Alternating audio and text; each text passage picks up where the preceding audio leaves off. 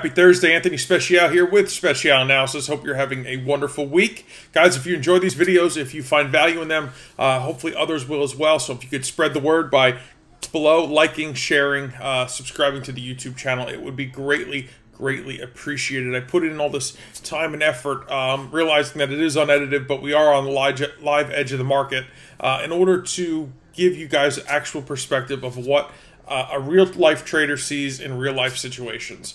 So today we are going to look at Intel. Pop up the chart here, open it up so we can see it. Intel's breaking out, and I want to bring it to your attention because I think it's valid. I really like the setup. However, we did have a failed breakout not that long ago, so I am concerned about this. We did have a failed breakout in January, but if this does in fact hold, we could see this trade do really well for us. So as I structured my channels, I found areas of support, I found areas of resistance, more support, more resistance. Again, we had a failed breakout here, resistance, which we have now broken, and it is acting thus far as good support.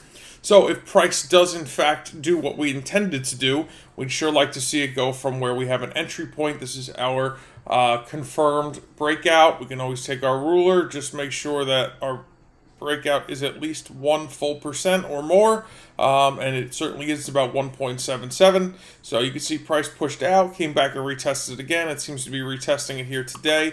But if in fact it does move, this is going to be fantastic for us because I believe that this could have a good run up here, at least to target 1.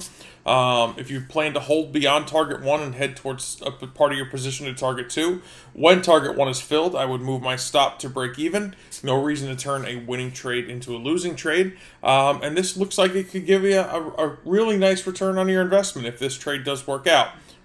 From here to target 1, we got a nice 13% run, and to target 2, about 30%. So that's a really decent trade. Those of you who are savvy to buy call options, to get into this trade in a leveraged way, you could do really well.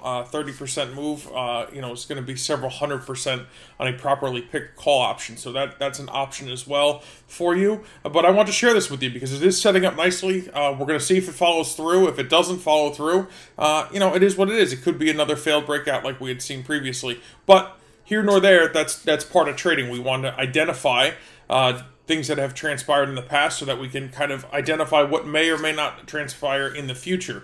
But the way to do that is to look at the entire big picture, and I want to discuss the big picture of Intel with you today. So with that, I'll wrap up. I appreciate your time as always. And again, if you enjoyed these videos, if you found them valuable, if you find them useful, please feel free to share, like, and subscribe to the channel. I really would appreciate all the exposure that I could possibly get. You know, it just reaffirms all the effort is well worth it, that many people get the opportunity to see all this. So with that, again, I appreciate all of you. Enjoy your day, and we will talk tomorrow.